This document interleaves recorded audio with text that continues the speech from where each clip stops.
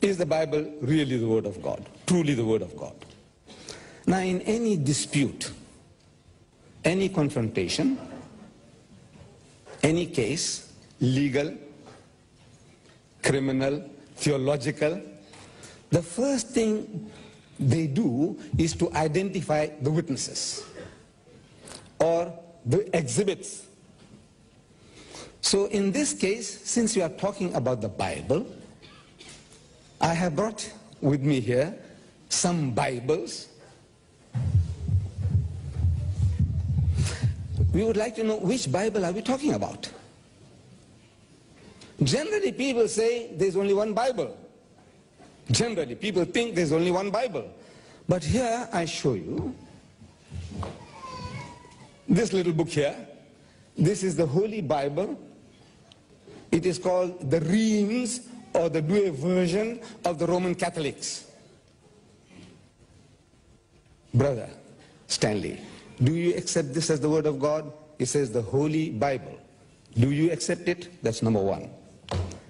Number two, I have here with me the Scofield Reference Bible. Reverend Scofield, backed by 8 DDs, Doctors of Divinities, they produced this Bible. This is based on the King James Version. Are we talking about this Bible, Roman Catholic Bible, or this Protestant Bible? This one here, before coming over, I bought a Swedish Bible. This is also based on the King James Version. Is this Bible we are talking about?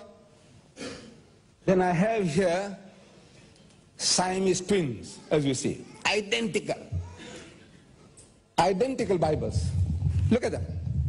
You can't mistake their identity. They are identical. Both say Revised Standard Version, Revised Standard Version. Out of these two, one is 1952 and one is 1971. Which one would you accept as the Word of God? So we have to identify. If you can help me, you say, look, I accept the RSV, or I accept only the Swedish Bible, I only accept the King James Version, or I accept the Roman Catholic Bible, then we can proceed. Otherwise, we don't know which Bible are we talking about, because these are all different Bibles. By God, they are not the same. Even these twins are not the same. They may look like Siamese twins, but they are not.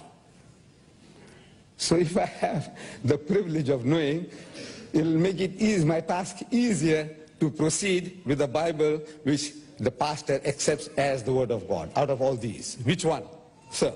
Yes.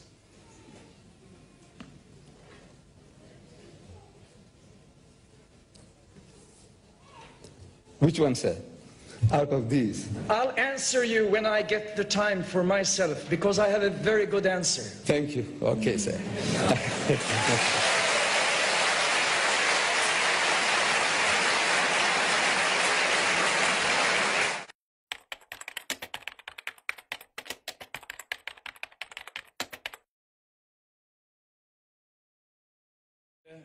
I have discovered that the Quran has different kind of translations, following exactly the same principle as when the Bible has been translated.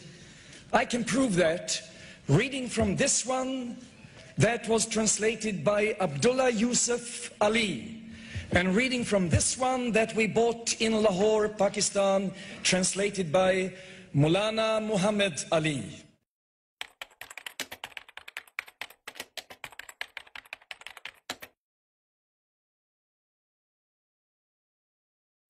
You know, I must take off my hat to Pastor Stanley. I must take off my hat. You know, beautifully, he has beautifully evaded answering the questions. Beautiful.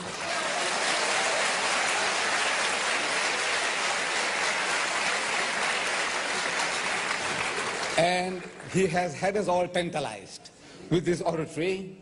And I tell you, give him another clap for that. Give him a clap.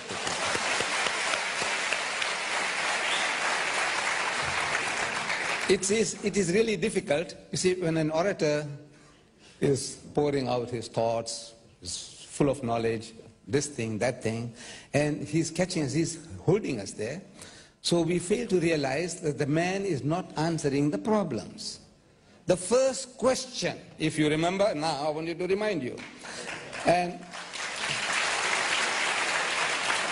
if you have a chance, buy this videotape.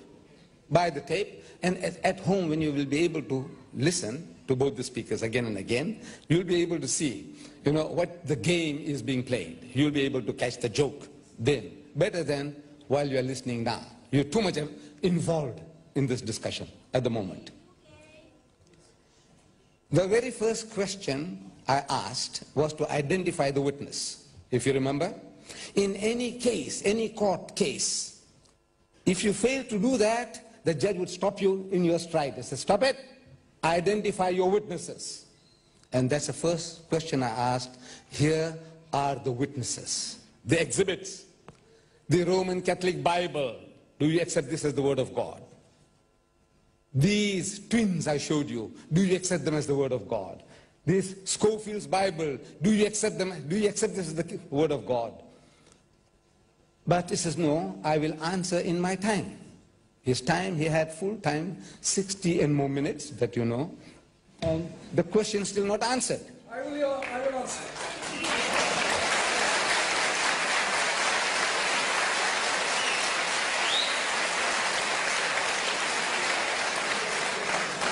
Now, let me tell you the reason why he couldn't answer. He knew, he knows. Any learned man knows that this is not simply a question of translations. You see, when he spoke about the Quran, there are different translations of the Quran by different people. Different people have a different choice of words. For the same thing, use different terminology to express the same thing. This is, every translator has a right. But a version is quite a different thing from a translation. I explained to you, simple. You see, this Roman Catholic Bible has got 73 books inside. True or false, Professor? True. 73. The book that you are using, the Authorized King James Version as a basis of that book that you have there, has got 66 books. Difference of 7. This book, the Roman Catholic Bible, preceded yours, the Protestant Bible. It had 7 extra books. You threw it out. The Protestant world threw it out. The book of Maccabees, the book of Judith, the book of Tobias. 7 books you threw out from what your canon as the word of God. In other words, you do not accept the Roman Catholic Bible per se as the word of God. Because there's 7 more books in here than what you have in your Bible. This is what you ought to have explained to the people. Why don't you accept this book as God's word? I will tell you.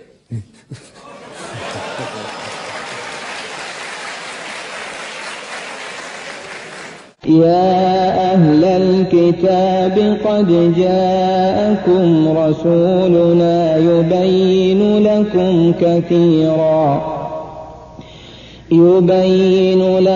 كثيرا مما كنتم تخفون من الكتاب ويعفو عن كثير قد جاءكم من الله نور وكتاب مبين. Here we come, Allah, here we come to serve you, here we come, no partner do you have, all praise to you, the universe is yours, here we come, Allah, here we come.